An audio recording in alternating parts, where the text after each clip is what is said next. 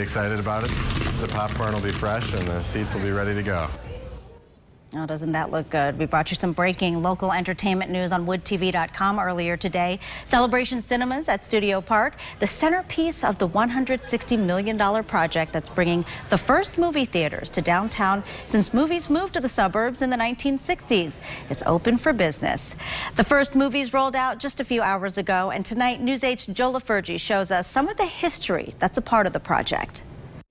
In true movie theater tradition, they've also added some Easter eggs to the project. These bricks are from the original Studio 28. It's a reminder to our own staff as we walk through about what's possible and to dream big. But that's not the only piece of history. Look up to the mezzanine as you walk in the front door. This is the original sign from the exterior of the Studio 28 theater. A nod to the Lokes family's past.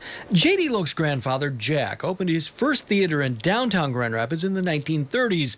But the movies followed much of the population to the suburbs in the 1960s. So Jack Lokes pioneered the urban multiplex with Wyoming's Studio 28.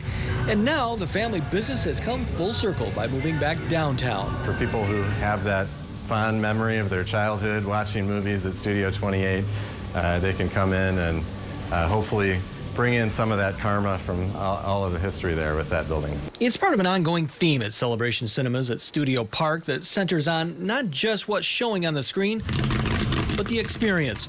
Sure, a busy box office and the concession stand keeps the doors open, and yes, nowadays you can see pretty much the same level of entertainment from your living room couch. If you ask about meaningful experiences watching streaming services at home, people will talk about the content that they like. But there's something more intimate about seeing a movie in a theater. Tell me a meaningful experience that you've had in a movie theater.